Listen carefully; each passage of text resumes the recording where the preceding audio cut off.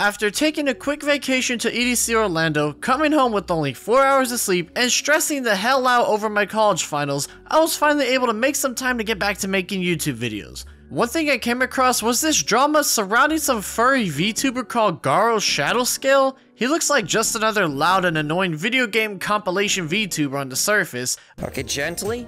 Only the gentle, not the— Oh, stop!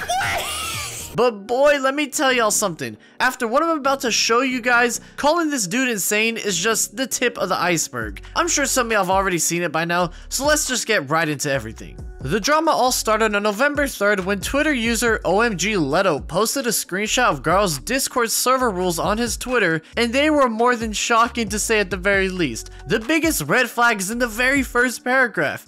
Do not friend request or target other Wigglies. Now, it's safe to assume that Wigglies is like a nickname for his fans, and this dude even follows up basically telling his fans not to communicate with each other or become friends with one another. Like, dude, who the fuck has the audacity to say that? Imagine if I told y'all right now watching this video, that you couldn't be friends with other people in my Discord server unless I told you so. I would damn well hope you expose me for being such a dickhead like that. But I digress, so let's just keep moving on. The second paragraph goes on about how other people in this server aren't allowed to play games together, and if they want to organize a group activity, it has to include him. Not to mention going on about, and, as always, keep the focus on myself and my content. I skimmed over a bunch of the paragraph and you guys can still get an idea on how controlling this GaroShadowscale guy is. I have never seen someone so wrapped up with themselves like this, where they have the audacity to tell their friends they can't hang out with other people or friend each other, and topping it off with reminding them to focus on him and himself only. This is just screaming for attention, bro. And it seems like if you just don't give him that attention that he begs for from everybody, you'll just get straight up kicked from the server. It's weird in a way. It's almost funny to see that this was a real post made unironically, simply because it's so unfathomable to even read about. The final icing on the cake is him mentioning that if you start streaming or making your own YouTube content, you'll get straight up removed from his server. That's right, if you want to make your own internet career and chase your dreams, not only will he not support you, but he will outright kick you from his server simply for doing so. It's another tactic to keep people close to him and to keep competition low, but man, dude, using someone's admiration for him against them is just downright nasty. There ain't no other way to put it. That is just straight up disgusting. What's worse is that I bet there are a few people in the server who do want to make their own content, but they don't want to lose the attention from one of their favorite content creators, so they don't do it. He knows this and is using it against them. A grown-ass man, by the way, is manipulating an audience of children for his own personal gain. His normal server rules ain't nothing better either. Just take a look at this. To earn full server access, you'll have to attend a Discord stream where you listen to me. Only I have speaking power, while sending messages in there to gain XP to be able to chat in other channels. I'ma just let that simmer for y'all real quick. Let's take a moment to really think about what he just said. That's right, in order to gain full server access, you need to be in the call when he's live streaming. Oh, but you can't even speak to him. No, you're not worth that. Only sending messages to gain XP to chat elsewhere. Or, you know, just slide over a couple of bucks to avoid all that nonsense. You know, really entice people to give you all their money by taking away basic Discord functions from them. The rules are just asinine to read, basically what the post from earlier said, only in a more concise way to understand. Rule 3 especially is a highlight, considering that what we've seen from this man so far, it's pretty ironic that this is a rule to begin with. It's obvious by now the dude's just trying to control everyone and everything no matter what, and it's honestly pretty embarrassing to see.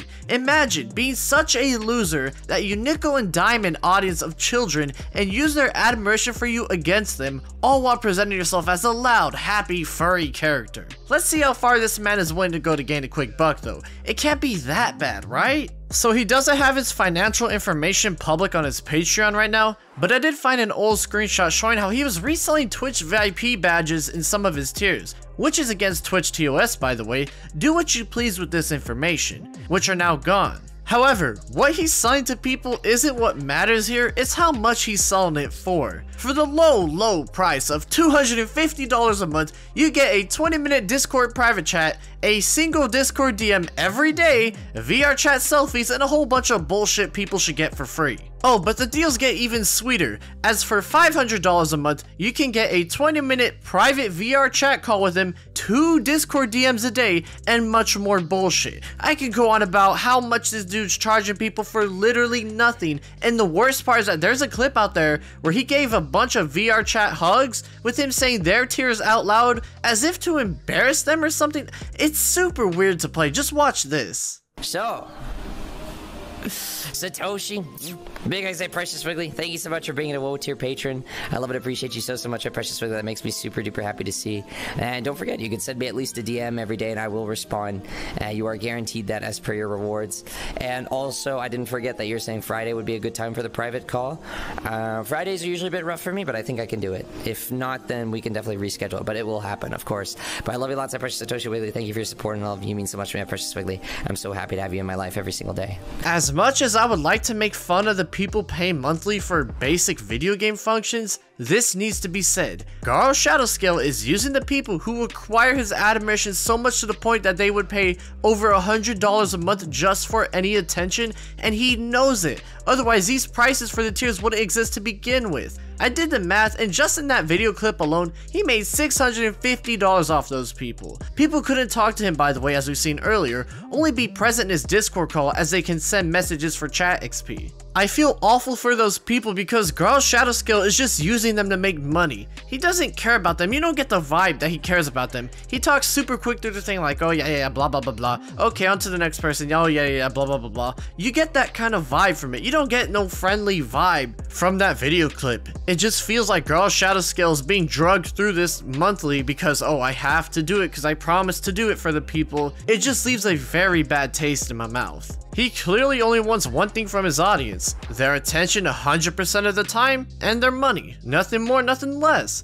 It's sad to see someone know how to use their charisma and their child audience to make as much money as they possibly can, but it's a good thing that people are made aware of this because someone like GaroShadowscale deserves to be called out for this kind of behavior. Like, I get the idea of streaming games and making YouTube videos is to hopefully make a job out of it, but manipulating children who admire you and sucking as much money as you can from them is beyond despicable. Hell, even if they aren't children, it's still a really shitty thing to do, but Garo doesn't seem to care not one bit, and judging by a few leaked DMs we're about to see, it only proves the point even more. As we can see here, we have a fan telling Garo how he's been to a few streams and such, acting like any fan would, happy to talk to one of their favorite content creators. Garo then chastises them for not being active enough, even having the exact amount of time being on his streams over the course of a few days, calling them out for having such a low watch time, and claiming in order to get the regular status on his server that you'll have to do better, much better. Here we have another instance of Garo telling someone happy birthday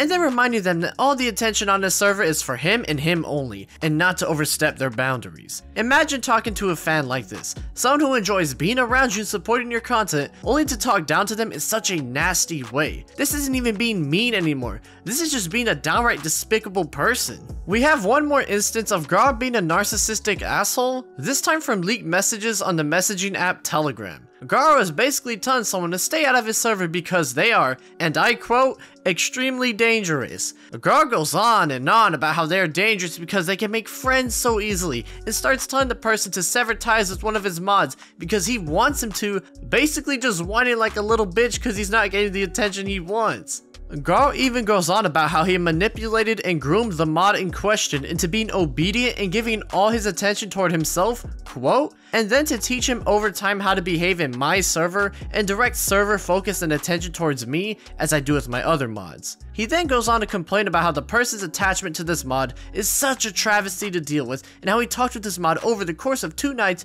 trying to manipulate them further back to being obedient to him and him only. To sum it all up, Garo's basically just trying to run a cult where everyone in his Discord server must praise him and him only, or face severe consequences. To a certain extent, it's kind of funny seeing Garo go to such extreme lengths just to keep people talking to him and praising him. It really shows you just how likable of this person this guy is outside of YouTube. As we all know by now, GaroShadowscale is a narcissist and manipulator who wants people to give him all their attention and money, using their admiration against them in order to attain those goals. He doesn't give a shit about any of his fans, he only wants to make a living off emotional abuse, and for a while he was getting away with it. If it wasn't for that Twitter thread, nobody would have known about what this dude was doing behind the scenes. Would like to be another run-of-the-mill Twitch streamer, only for people to find out he's much worse than what's on the surface. Oh, but the video isn't over yet, as he made a video on his YouTube channel discussing the recent controversy, so why don't we go take a look at what he has to say for himself. Hey guys, I've seen a lot of discussion about my channel, my Patreon, my Discord. I wanted to address it and talk about it. First, I want to apologize for being rude or offensive to several people in DMs in the past. It was not my intent, and I never wanted to hurt anyone. I am a blunt and straightforward person by nature, but I am making an effort to be more careful and considerate with how I phrase things. I'm genuinely very sorry for any hurt I caused to anyone. That was never my intention. Now, the next thing, I've seen some people saying that my community is mostly made up of minors, and this is simply not true. YouTube is one of my biggest platforms and has some of the best analytics.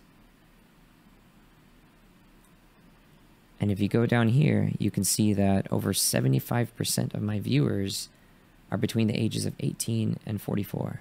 Less than 7% of my viewers are between the ages of 13 and 17. So less than 7% of my viewers are minors. The vast majority of my viewers and community are over 18 years old. Forget the fact that he's just trying to put off his manipulation as being blunt and rude. The whole thing about using YouTube metrics to prove his audience isn't full of kids is a downright bad one. Listen, most metrics on YouTube are pretty useful, but the age one is not one of those. It's very easy for a young child to make an account and just add a couple of years to their age so they can use the site. Not to mention, lots of children that use YouTube also use their parents' accounts logged in already on their phone, so this piece of evidence showing how his audience isn't majority children is just absurd. And that's not even mentioning the type of content that he makes. This content is clearly for kids, so that whole age argument is thrown out the window. The videos are about the 10-year-old age level, give or take a couple of years, something that people have been doing on YouTube for over a decade now, not something a 20-year-old would watch on a daily basis. Now, regarding my Patreon, I've seen that some people have the impression that people have to be pledged to my Patreon to be part of my community, or even to talk to me. That's simply not true. Most of my community isn't pledged, and I chat and hang out with them every day, and Twitch and Discord for hours, regardless of Patreon status. And I do that because I love it. I love talking to my viewers and hanging out with my community. But for people who want more options, the tiers exist. It's 100% an extra thing that people can choose to pledge to if they want to. No one is under any obligation to pledge to my Patreon. It is 100% up to personal choice. They are free to choose if they want those tiers and rewards.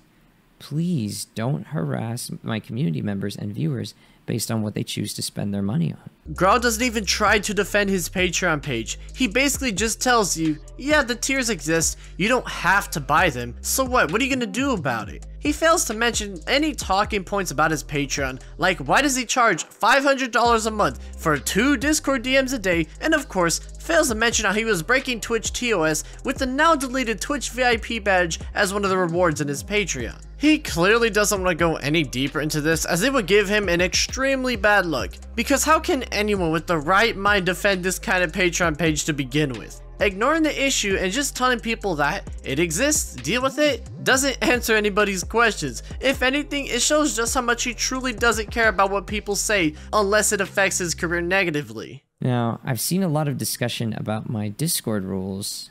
If someone likes my Discord rules and wants to join my Discord server, they're more than welcome to join my server.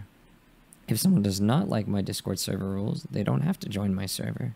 It 100% comes down to personal choice or preference, and you are free to agree or disagree with my rules. There are tons of other servers, Patreons, streamers, and YouTubers.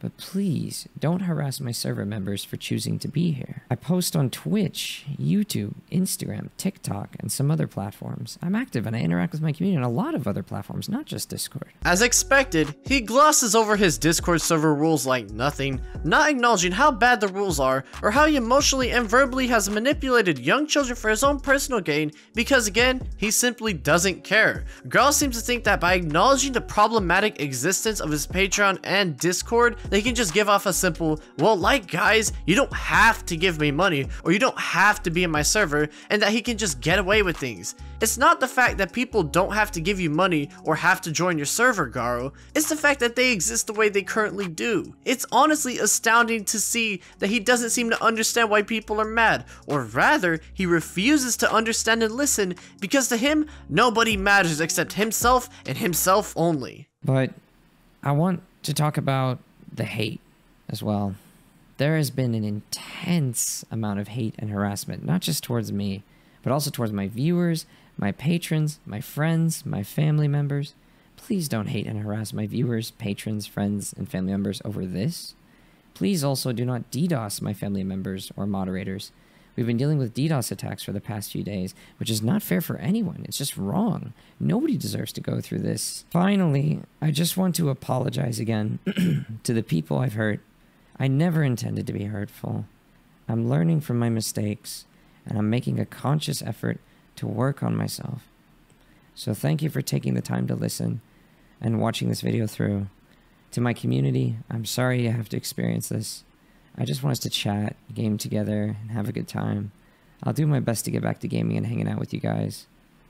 Thank you for watching. Now it's fair for him to ask people to not harass his friends, fans, and family. That's understandable for any content creator, no matter how big or small. But this whole statement video was honestly a waste of time if I'm being honest. Garo doesn't acknowledge why people hate his Patreon and his Discord server so much. He just acknowledges their existence and expects people to deal with it, while not bringing up a single valid point against him, like how he's manipulated his viewers and their wallets for his own personal gain, or how he's running a borderline cult. The video's only 4 minutes long too, like come on man, at least put some effort into apologizing. He barely cares enough to make it a decent length video. The likes and dislikes were of course turned off, and to this very day he is still going through every single comment and deleting any that call him out for his behavior. Listen, if this guy doesn't seem to care too much, it's quite strange to see him going through comments over a week later and deleting the ones he doesn't like. That's all I'm gonna say. Shit, I mean at this point, I should make my own Patreon and charge people $100,000 just to add me as a friend on Discord.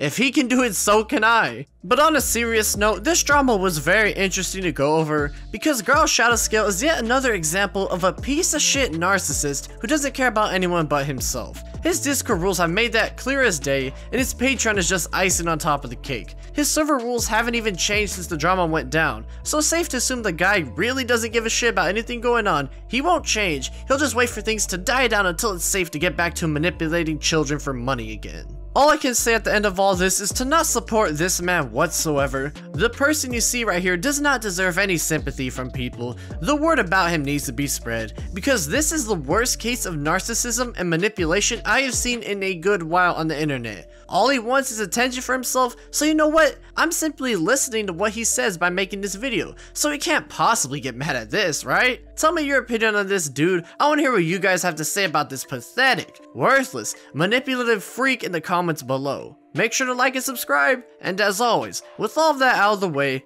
I will see you guys later.